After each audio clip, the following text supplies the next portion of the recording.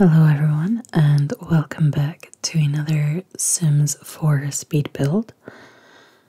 Or welcome if you're new here.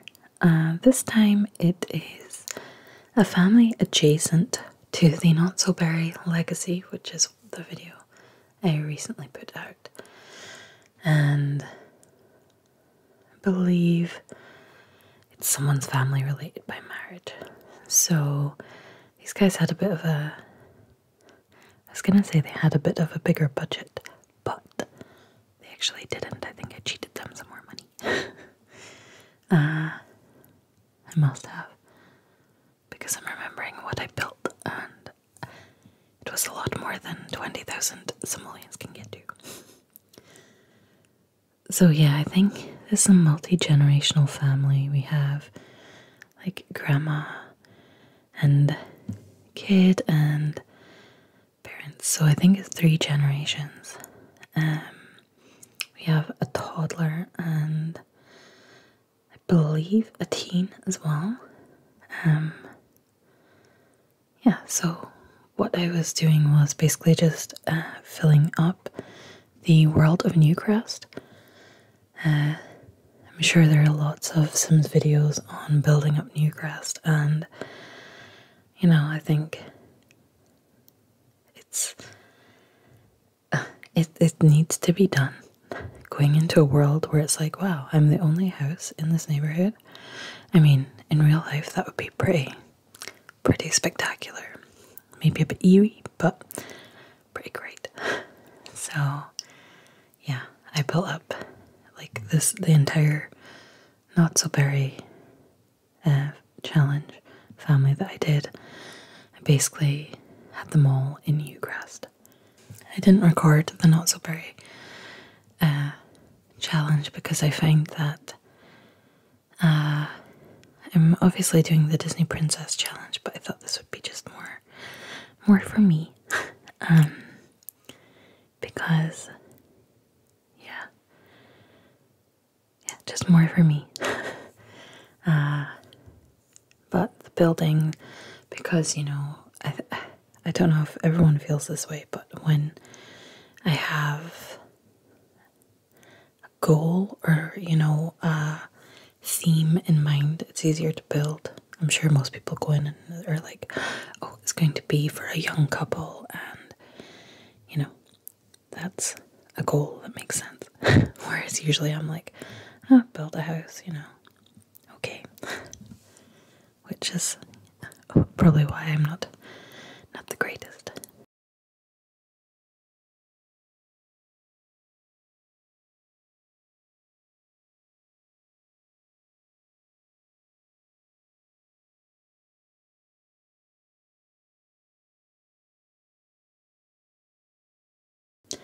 Now, looking at this, the way I did the roof when I was editing the video, I was like, what are you doing? The roof just, honestly, I cut out a huge portion, but the roof, to me, just still looks pretty terrible.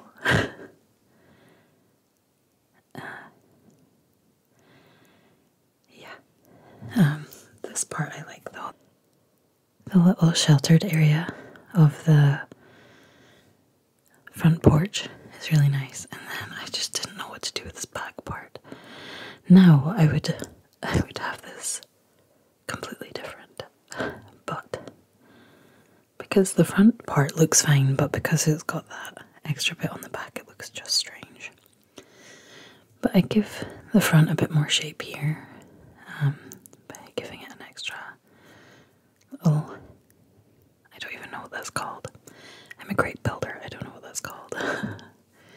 And we're using these nice windows from Seasons. I really like these ones. I think for a while after I got Seasons, I basically used them in every build, but I think they're just so versatile. Like here, they look like they fit the vibe of the house, which will be, I believe, brick. And yeah, so it fits the vibe of the house, and then you can use it in a modern build and use, you know, have it white and it looks nice, or black, it looks nice. So I like these windows a lot.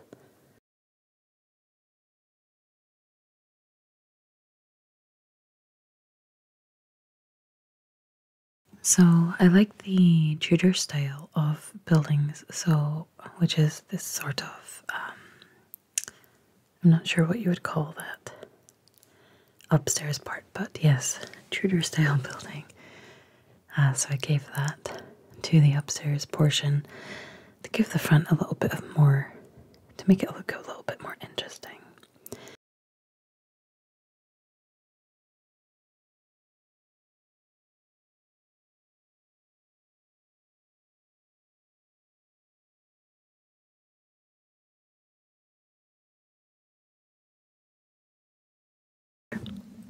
You can see the bricks that I did on the front porch area, and you can see that they're sideways. Don't worry, I come back in and fix that.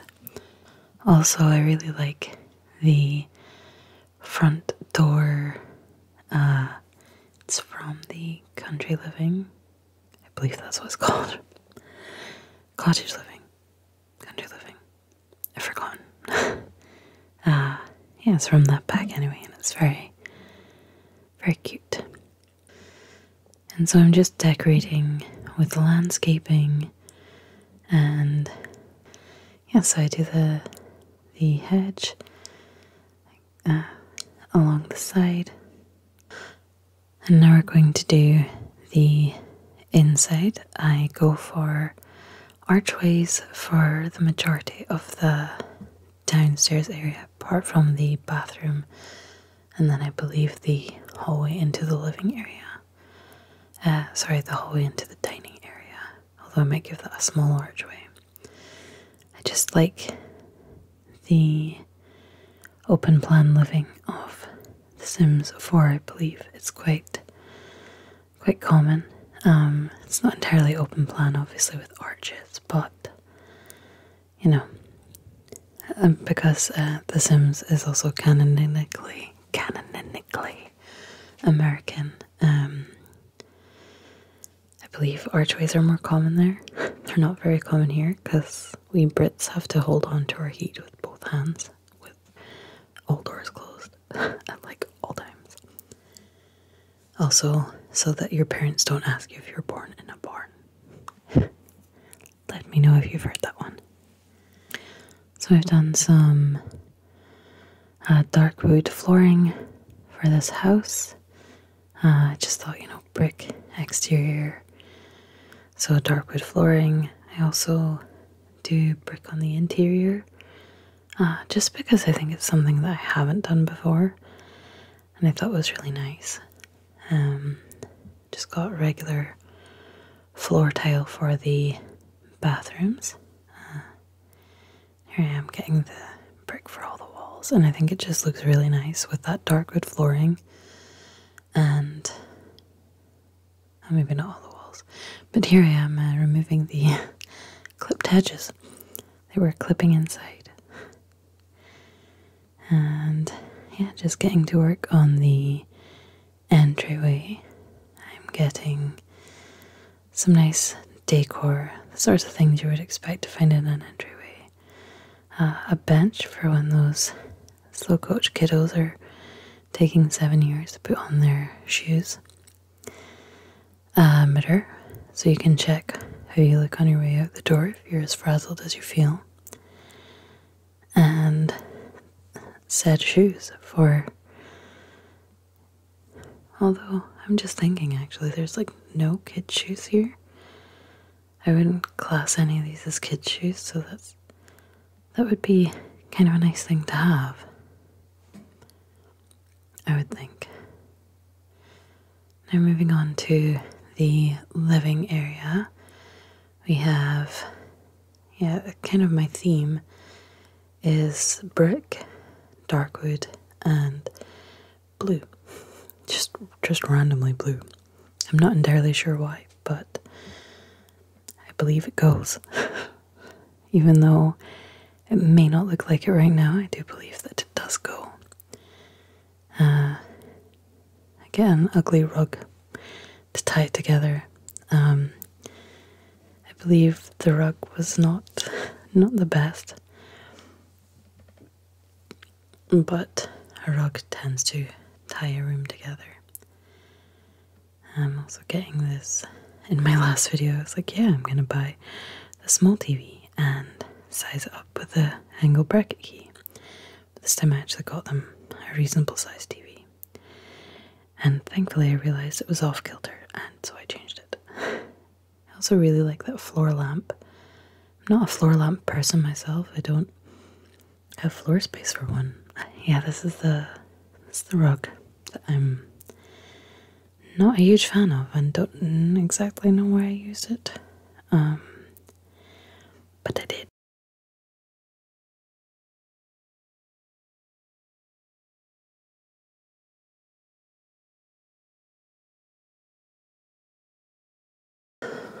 Did you see the same name for a bookcase there? I don't usually look at the names of furniture items, but if you go into any sort of Sims lore areas of YouTube, there's like a whole story to be told through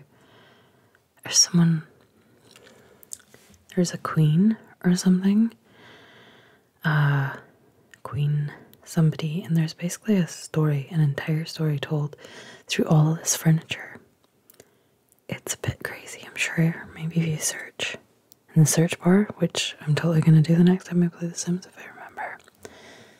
That's the important part to note, if I remember.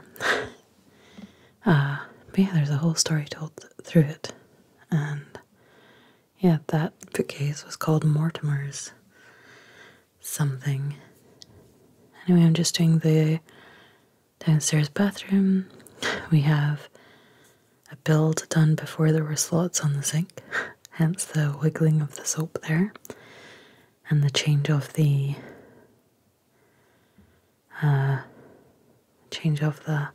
sink.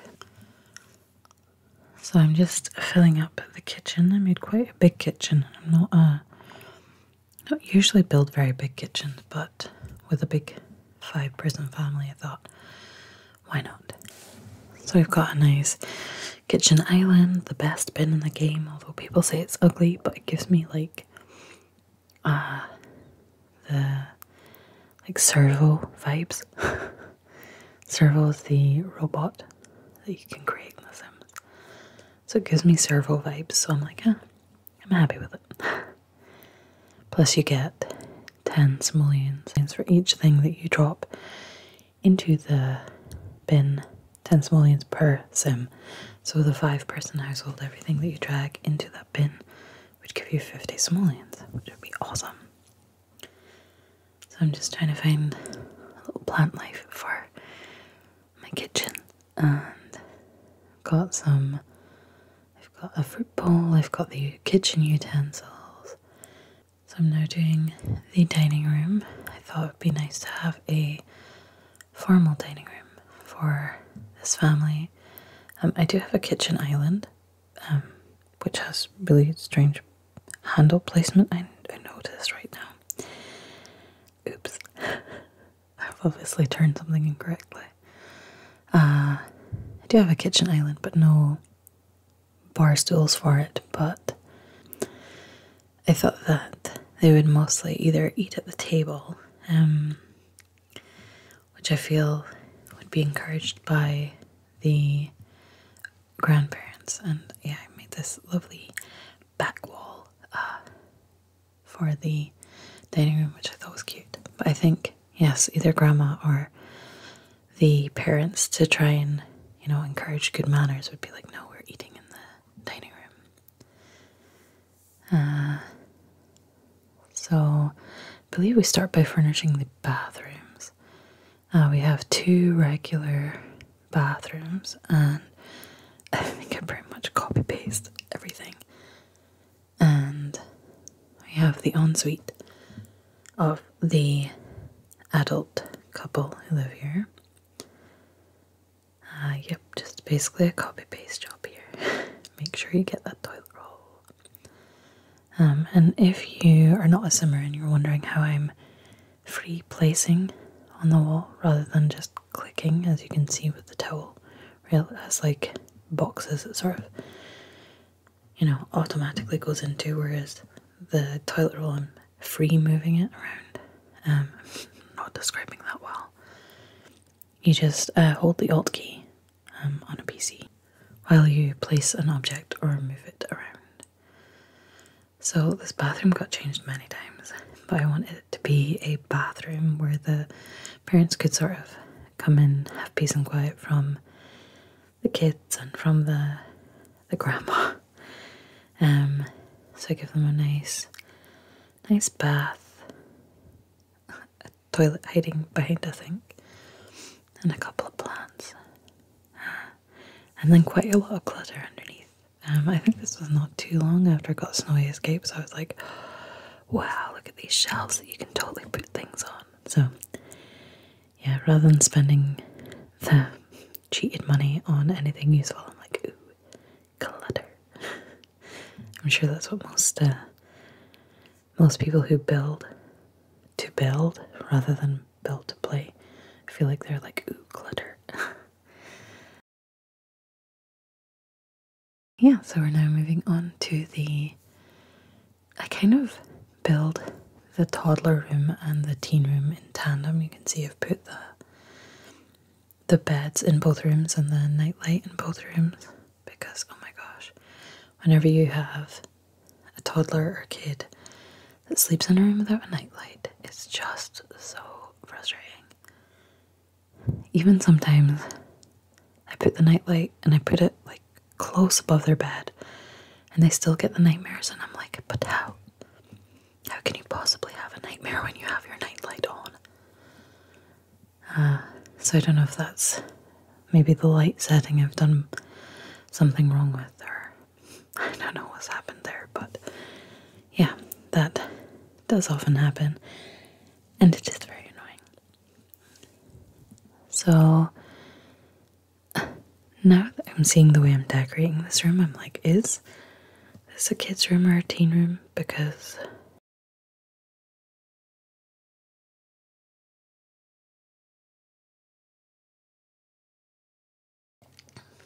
I've got quite a rug that I would use for a child, as well as the nightlight and the toy. So I'm like, but I do believe it is a teen. I think that we saw downstairs there was a teen and a toddler. So, oh well, he gets a cute little, maybe it's left over from his child years, and he still likes them. Because, you don't ever have to grow up. You can have as many toys as you want when you're older.